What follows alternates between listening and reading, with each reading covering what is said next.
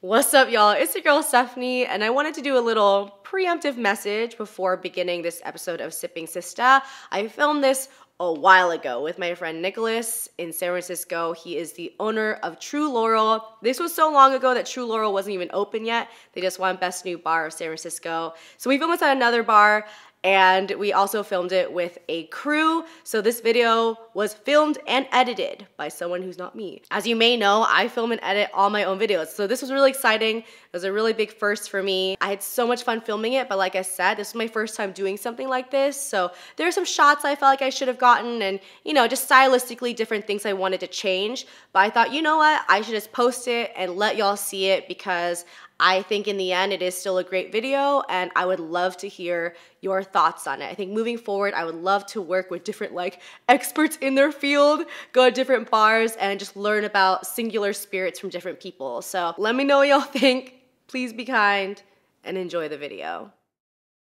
Hey everyone, it's your girl Stephanie and welcome to another episode of SippingSista. Today I am joined by my good friend Nicolas Torres. He is the owner of True Laurel. If you're in San Francisco, come check it out. So I've always been a really big fan of your cocktails. So today I'm very excited because Nicholas is going to show me how to make one.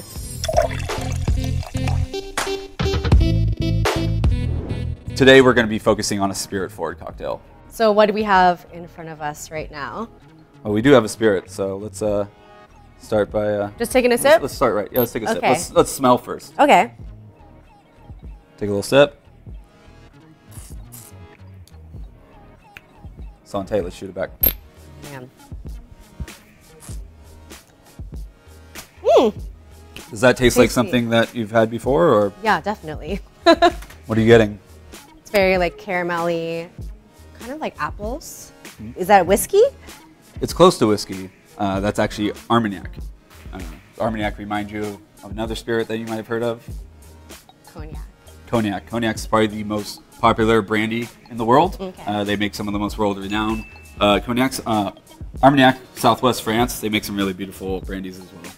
Okay, so what is the cocktail that we are going to make today? So I went with brandy because brandy is it's really a classic spirit in it.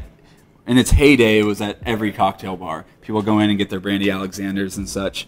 So today we're going to be making what we call a Bombay cocktail. It's a really classic cocktail, and you see it in a lot of older cocktail books, most notably the Savoy. So we'll start with our Boss Armagnac. We're sharing bottles here. So Okay. grab your jigger. This is our measuring device. Ooh. So as you can see inside, there's little lines. This little guy here is an ounce, and these are sort of fractions of that ounce. And inside you have a 2 ouncer, and there's one line in there, and that's a fraction of that, which is an ounce and a half. We're going to put an ounce and a half of our Armagnac. This is the part I'm nervous about. Is actually making the cocktail in front of you. All right. That's it. Okay. So then we have 3/4 of sweet vermouth. So that's the top line on your small. Okay. Not top, sorry, the line before the top. Beautiful. And then we have 3/4 ounce of dry vermouth. To that we add a 1/4 ounce of dry curacao. Curacao, you've had it, it's an orange liqueur. I've used that before in my gross Halloween cocktails video. Did you watch that one? I did watch that. It was gross. There's a lot of components to this drink. It's kind of interesting. So to finish it off, we have just a couple drops of things. So on top of the dry curacao, we're putting a little bit of orange bitters, which is sort of like a more condensed version, a little more bitter. I'll just do that for you. Okay, thank you.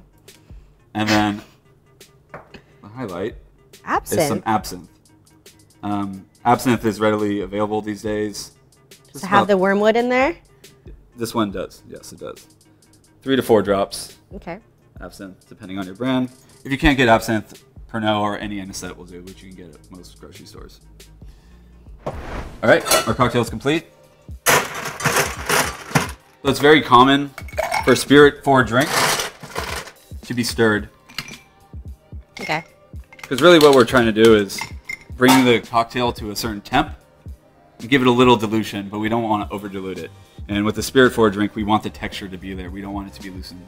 So, like how I said with the brandy, how it kind of coats the tongue, you still want that kind of Whereas feel. like a margarita, you have a lot of sour, you have a lot of sweetness in there. It's really nice to have aeration. It gives it a different body. Okay. So you grab your spoon and stir. What is this method that's happening right now? There's different methods to do it. I typically hold my spoon between these two fingers and sort of pushing back and forward.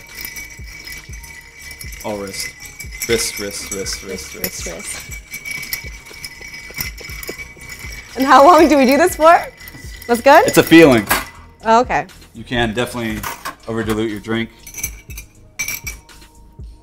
Don't overfill. Oh gosh. We're supposed to do this together. How far do I go? We like to leave what we call a wash line. Perfect.